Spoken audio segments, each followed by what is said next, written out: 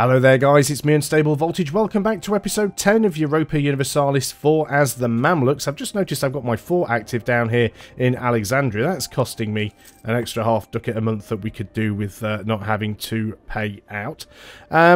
Just looking around the map, working out what we need to do next. Are you guys actually my vassal? You are. We're going to need to vassalize you at some point.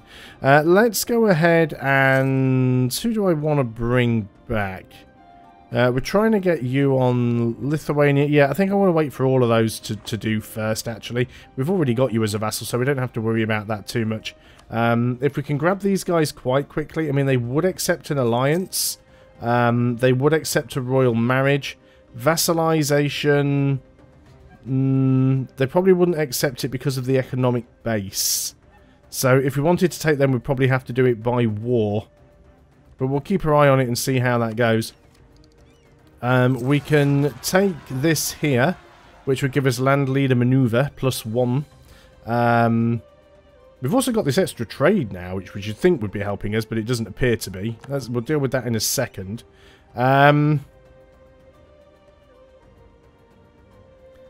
We need the next tech, so we're going to wait on that one. Right, you guys are going to go up there. I appreciate that it's a 20 stack, but I'm confident in your ability to give the particularists a good kicking.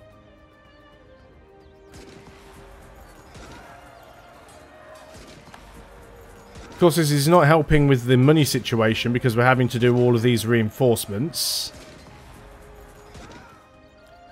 Right, okay, so how much money are we losing? 10 ducats a month. 10 ducats is a lot. We've still got rebellions that are liable to pop all over the place right now. We're going to turn Kairos 4 off as well. We're going to do everything we can just to try and sort our money situation out. Because we've got a bit of corruption. That should go down. It's only 0.01. Are we still overextended? How long is that going to be for? Not too long. It's almost done. War exhaustion's going down. We'll boost stability again. Every positive boost to stability is going to help with that one. So let's keep working on that. Do I want to leave these forts on?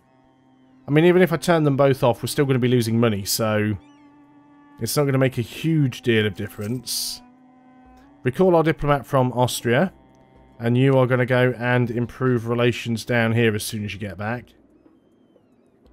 We'll start trying to join our land together. So let's go and start improving down there. So improving our relations with you is probably a waste of time. If you're not actually going to accept the vassalization. I'm never military power negative 37. I've never understood this economic base compared to. Does that mean my economic base is too high or their economic base is too high? What's the deal there? Great Horde's being sieged out by somebody. See, the Great Horde would take an alliance, but they're not really. They don't really hate any of my enemies. Lithuania. Let's get you guys down here. Lithuania wouldn't be interested in an alliance. Now, why is that? Because you're allied to our rival. Even without that, you've got a neutral attitude. Our Diplo rep is low. Different religious group. Yeah, so Lithuania never going to like me. So that's a potential problem. We've got 0 money, so there goes another loan. We're only losing 4 ducats a month, and it seems to be dropping, so... it seems like we might actually be starting to get out of the hole. Once we get rid of all of the corruption, once we actually manage to recover our manpower, right, where's this one going to fire? Hamasien. I have no idea where half of these provinces are, and I know I'm completely butchering the pronunciations of them, but, you know. Not Hamadan, Hamasien. All the way down there, really? Wow. Let's get you guys on the quick march then. Left that one a little bit late before I noticed it. And this one... Malatya. Malatya. You are... well, we've got an army close by to that. So we're losing a fair bit of manpower. It's literally just dealing with all of these rebels at the moment. We will extend the loan. We could probably go ahead and get another couple of tax buildings. We might as well. Spend some money now to make some money later. I usually like to have these things done. We'll recall the diplomat from Lithuania, because you're fairly useless. I would like to have my armies drilling, but given the fact we've got so many rebellions about to pop, it's not really worthwhile me doing it. As soon as we can get rid of some of these rebel factions, we might have to have a bit of a break from declaring a lot of these stupid wars. But at least I've done what I wanted to do, which was to sort of block the Ottomans off in this direction. So if they want to start trying to get into Europe, then they can do. Yeah, bring you back from Karaman. We have not the province I was expecting, but fine. Losing 1.85 ducats a month. I mean, that's almost manageable. And if we can actually afford to, and we probably will be able to soon, boost our stability again. Need 159. So next month we can boost our stability again. War exhaustion's going down. Inflation's still going up a little bit, but that's fine. But yeah, if we can just boost our stability up, I think we can solve a lot of these problems. So let's go ahead and boost stability again. Right, we're now making positive money. Not a huge amount, but we are making positive money. And that's positive money, well, not technically reinforcing because we don't have any manpower left.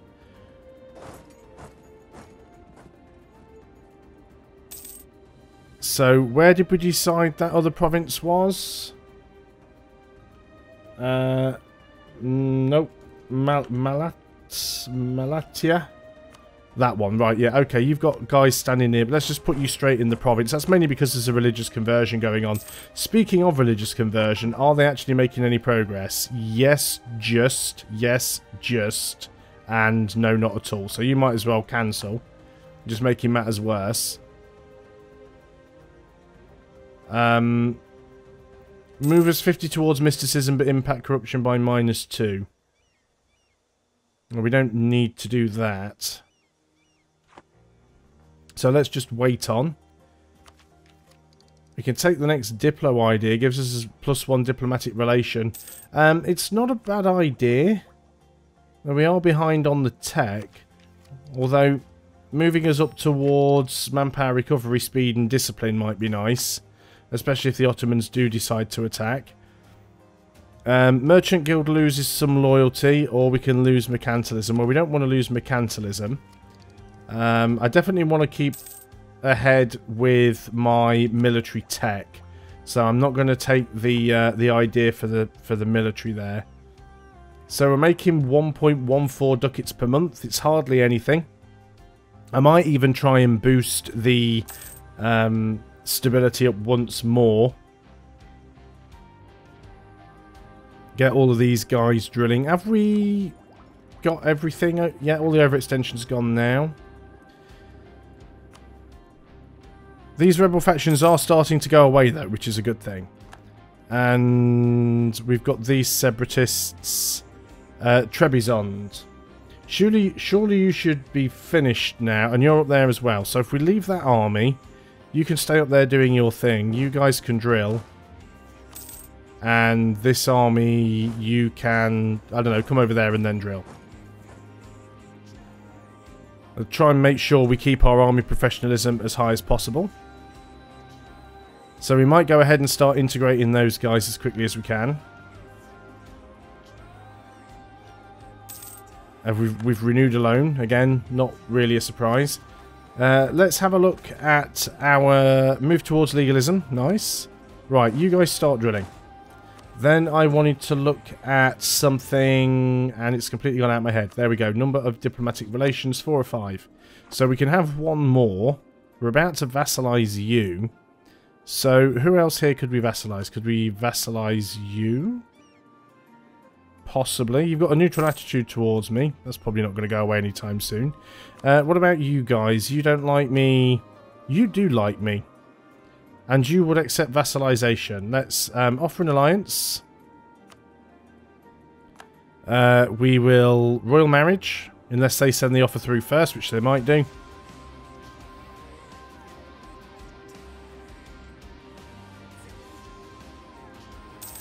Go on, anytime you like. Royal marriage. That gets us up to 99. Need to be at 190, so we want to improve relations next. So as soon as 10th of June comes, we'll go ahead and send this guy. 5th, 6th, 7th, 8th, 9th, 10th. There we go. You go and start improving relations. And you're up to 175, so we'll be able to start dealing with you soon. So the Trebizondian, you're at 60%, but you don't seem to be going down for some strange reason. I mean, we could go and put somebody in the province, I guess. Maybe. You guys are getting converted, which is why you're going so slow. An offer to sell province. Oh, this is interesting. An offer to sell province from Akyonulu, which are these guys, is offering to sell you the province of Iraq for 50 ducats. This one here. What's wrong with it? It's a 111.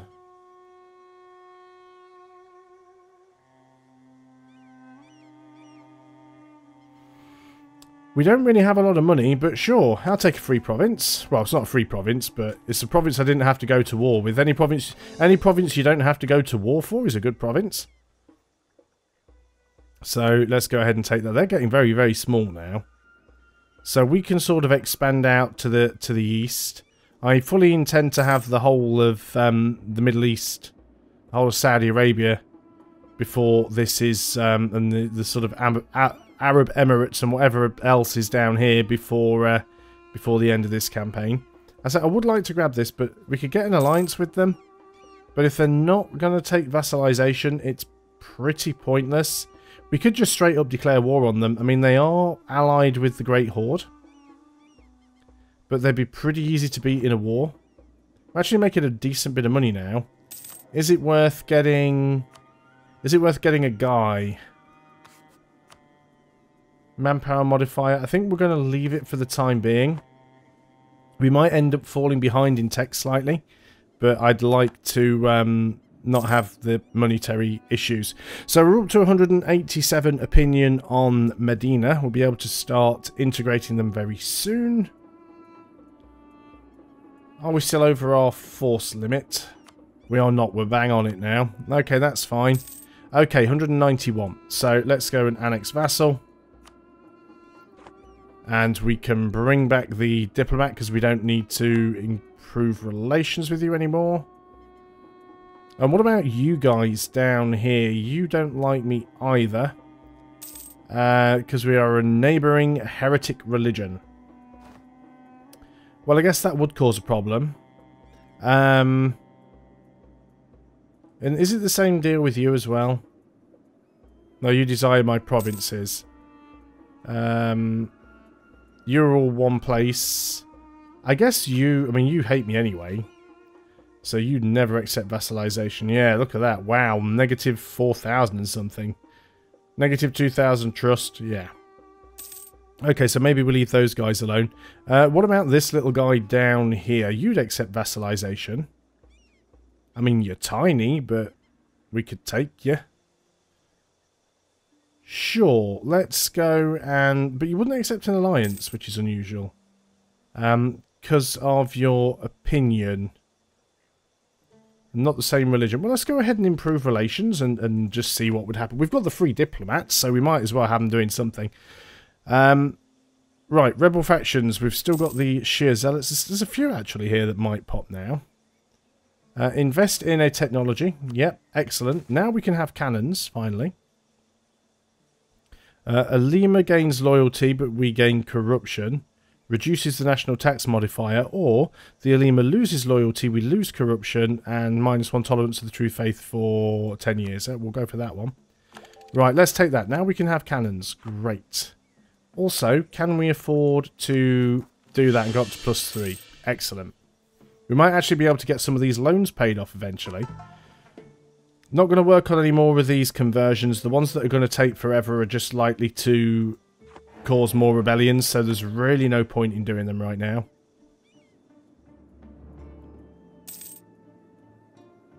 So yeah, everybody's still drilling. Good. We do need to get like 3 more manpower, 3 more force limits somewhere so that we can have a cannon on each stack. I mean, you could always get rid of like 1 infantry just so we don't go over, but we'll be able to get that up sooner or later anyway. And it's just good for forts, basically. Just having that extra, that +1 bonus against forts. It makes a huge deal of difference. Request to share your maps of the Pontic Steppe from Austria. Sure, free prestige. I will share my maps with Austria. If you're going to stay friendly with me, Austria, I will stay friendly with you. How are things going on with them? We have 50 favours and 47 trust. Which is good. What have we got down here then? Lose 10 prestige. National manpower modifier goes up, prestige goes down. Lose 35 military power to gain some prestige. Lose 35 diplo to gain some trade efficiency. 35 diplo to get some trade efficiency is probably not a bad thing, especially when we're trying to recover some cash.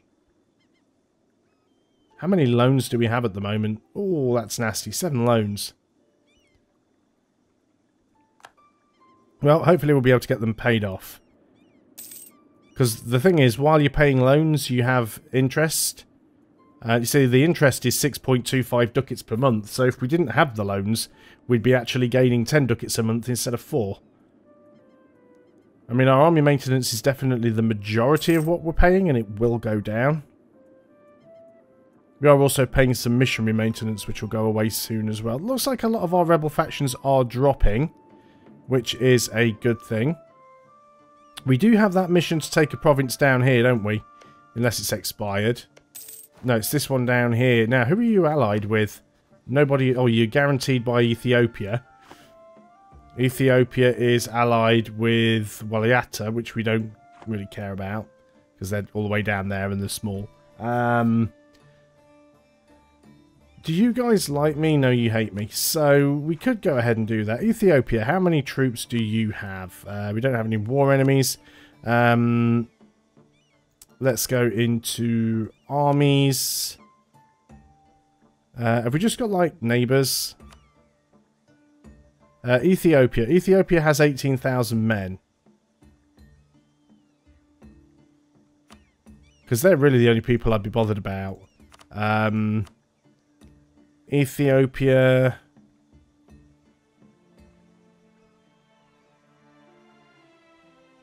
Can't even see them. I'm going to guess that I'm probably a fair bit above them in terms of my ability. It would be risky trying to take something with only a single army down here. What's our army tradition? Army tradition must be good, given the fact that we keep going to war. Army tradition is 52.4. Yeah, that's not bad at all. Move towards legalism. Alima gains loyalty. Tolerance of the truth faith goes up. Sure, let's keep moving towards that tax modifier bonus. We're probably maxed out actually now when it comes to... Yeah, 100 now. So that's fine. Yeah, again, we're not going to change any of those things.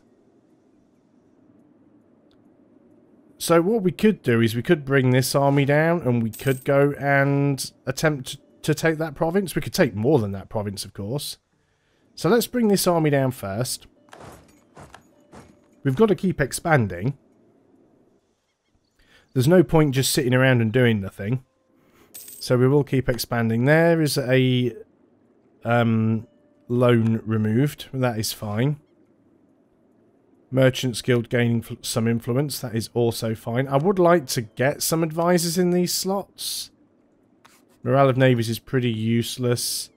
Land force limit modifier could be good.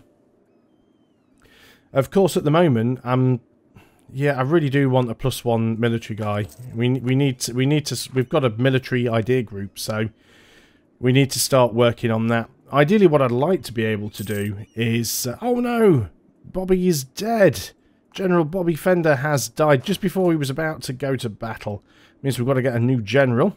Okay, so let's push the button. We need to name our general. We don't know how good our new general is going to be. Who is next on the list? It is going to be Monty. So that's a good name for a general. Let's go ahead and do that. Gives us another professionalism, and you are a 115. So basically, you're really good at running, not so good at fighting. But sometimes a bit of manoeuvre can make the difference. Not as good as Lucas. Lucas is good at running and fighting, but I think Lucas likes to run into a fight as opposed to run away from a fight. And look at that. Plus, that is fantastic. It's got 6 manoeuvre, which is the most you can have, and an extra 10% movement speed. This guy sprints into battle. Excellent. Disloyal Estates, which is the Emirs, which is understandable really because we basically took everything off them. We could do something to try and get that up a little bit, but it's always risky that they might gain a little bit more influence than you want, so I'm not going to mess around with them. I'm just going to try and let the money go up really. All of a sudden, why are we not making as much money? Oh yeah, we hired the guy. I remember what happened. We hired a guy and stuff happened. So let's go ahead and put Monty in charge of this army. We've got a rebellion that might pop. Which are those guys up the top again. You're not drilling, are you? You are just waiting for this to happen. Let's go ahead and just move you over there. So we'll go ahead and do that. And then when we come back on the next video, we'll probably go ahead and do this war. We will need to move some guys in. Well, we'll need to move both of these armies into position. You can go there ready to jump on these guys. You can move down into there. Military, we are 32 professionalism is not bad. But we've got a long way to go to hit that 100%. But anyway, we are over the 20-minute mark, so I am going to end the video there. Thanks a lot for watching, guys. I hope you're still enjoying EU4 as the Mamluks. I'll see you on the next video, and until then, goodbye for now.